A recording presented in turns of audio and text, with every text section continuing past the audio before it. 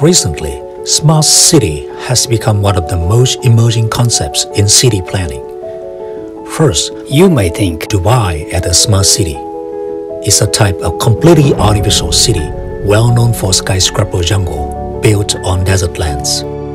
Singapore, especially Marina Bay area, is a second example.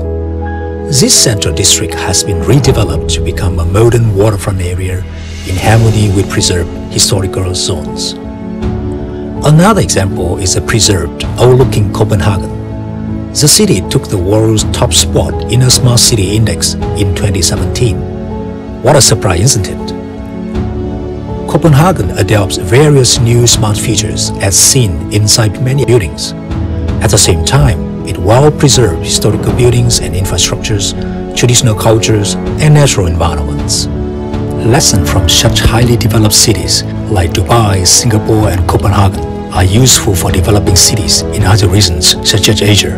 The following part introduces key ideas for a post-pandemic smart city model, proposed for a fast-developing city in Asia and visualized by CGGAKA. Traditionally, our urban life goes around our home or first place, workplace or second place, and then various third places for social activities where we exercise, study, relax, hang out, and socialize. We suggest that home, workplace, and third places should be integrated within a city, and when people look for a new place to live, consideration on third places should become more important than before. Digital transformation has given birth to smart city, and this year it's been accelerated by a superpower, the Covid-19. It's shaken our world, locked down city, and kicked many activities onto cyber world, including telework, e-learning, and online entertainment. So, smart cities become more present in our new normal.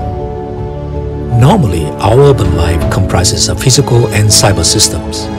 In a smart city, the two systems are well integrated to form a new environment within a city, where people live, work, and socialize in new normal lifestyle. Here, they can utilize cyber system more effectively, live more comfortably, with high quality of life, and enjoy rich natural and cultural elements. In short, three key factors supporting such smart city are nature, culture, and cyber. And when various third places become so attractive with all three factors, not only for socializing, but also for teleworking as well, we may fabulously feel our living place is actually not our home, and our workplace is also not our office, but the entire city. And now we would like to introduce CGGAKA's visualizations of such smart city. Like many cities in Asia, this flat river delta area is prone to seasonal floods. The master plan highlights three intersecting axes: culture, nature, and business. It also features 5 smart infrastructure design that we will introduce in detail.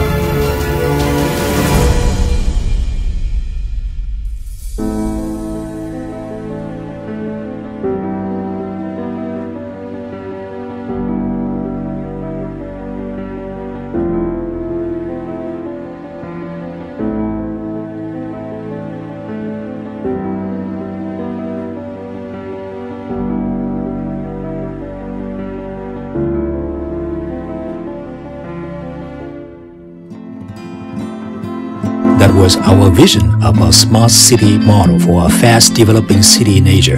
The model features advanced cyber systems and their integration with the physical ones.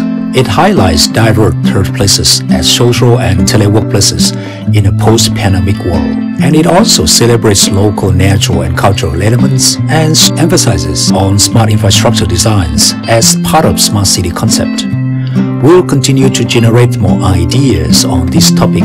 If you're interested, please subscribe to our channel and see you soon in our new videos.